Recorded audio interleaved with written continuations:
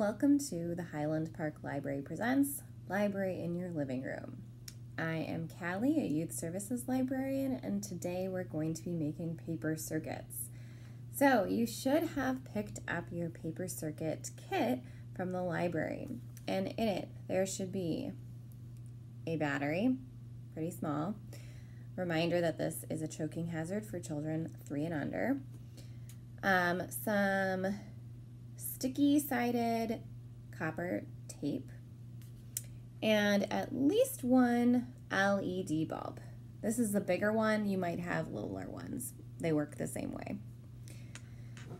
So those are the things that are in your kit. What you're also going to need to use is some sort of sheet of paper. You might want more than one. Really, it's up to you. Because the first part of this activity is to create a piece of art that you want to somehow light up. So I have an example right here. I did not create this piece of art, but it is a great example of something that you can light up. So I've already done this circuit in the back, and all you need to do is just press on either side of here, and it lights up, because there are paper circuits behind here. Really cool. All right, so my artwork today is going to be using chalk and black paper, kind of like a thicker cardstock. So you can make whatever kind of art you want, but I think it's best to start off with an idea of where you want your LED lights to light up. So I'm going to do kind of a starry sky theme. I guess it could be kind of like a wintry theme if you want it to be. I don't know. So I'm drawing on my paper. You can do whatever you want, as long as you map out where you want your lights to go. Pretty simple. I might jazz it up later. I would advise making your whole picture, making it done, ready to go, and then moving on to your circuits. Now to set up our circuit. So let's look at our LED light. So you can see on this LED light, it might be a little tricky, but there's one side that's longer than the other. This is the positive side. The shorter one is the negative side. These two legs on the LED bulb are called leads. So we're gonna wanna flatten this LED bulb so that it looks like this, and then it can lay flat on the piece of paper like this. I'm going to find out approximately where I need my bulbs to go, and I'm going to place them there on the paper, and then I'm going to figure out where I need my copper wire to go. So as I said, there's a negative and a positive side to the LED bulb. We want the negative side to be on the side of the copper wire where the negative side of the battery is. So it's really tricky to see on camera right now, but there's a positive side and a negative side. When you're looking at the battery up close, it'll be really clear which one is positive because there's a plus sign. So I'm going to set up approximately where my battery is going to go. I want the negative side to be facing down, and I'm going to place it on top of this part of the copper wire. And then on top of the positive side is going to be another part of the wire that is going to be hooked up to the positive side of the LED bulb. So once I tape all the circuits together, it'll look like this.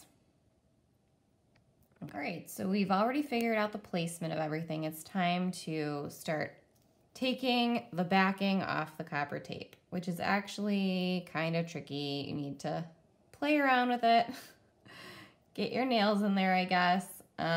It's the hardest part of the whole project. All right, so I got some backing off.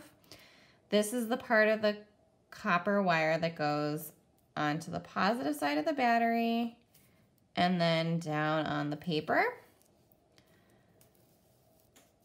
I don't need it to go on top of the leads of the LED bulb because it's just going to lay flat on top of it, and I can use tape later to get that to stick a little bit more.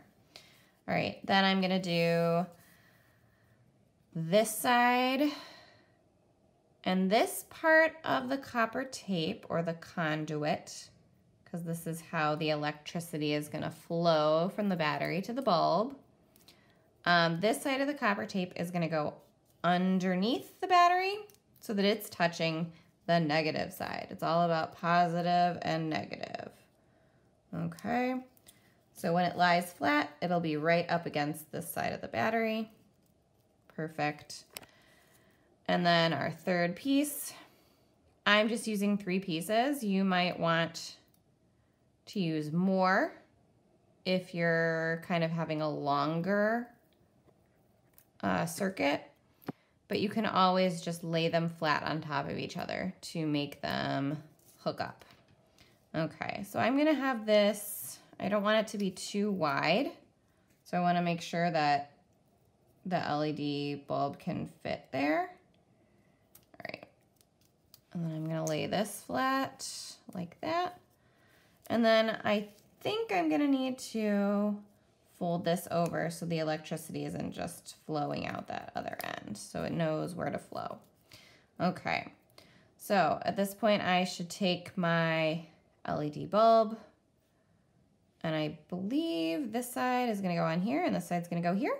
Yep, the left side over here you see is shorter. This is negative.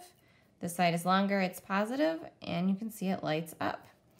I can take my other bulb, which I flattened before, so I'm not sure if this one's gonna light up the same way, but they should both light up. So I can figure out my spacing of this, and then I'm gonna put my other art project on top of this with 2 holes cut out, and I'll have my 2 light up pieces of my artwork.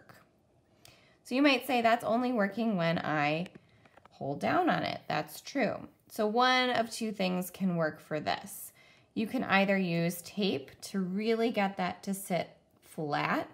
You can use the copper tape to make it sit flat, or sometimes I think this is actually nice for the project because it doesn't light up unless you press it. And that can be whatever your artistic license is telling you. Another thing you might want to look at doing is creating a stopper for the battery. So it's kind of like a switch. So if you want, you can have a piece of paper that goes in between the copper wire and the battery. And then this will stop the electricity from flowing, because we know that paper does not conduct electricity. So as you can see, now the battery is not working. But if I take out that stopper, it's like turning on a switch. So play around with it, see what works for you, see what works for your project. I just think it's really a cool and simple way of illustrating electricity and being able to light up a piece of artwork.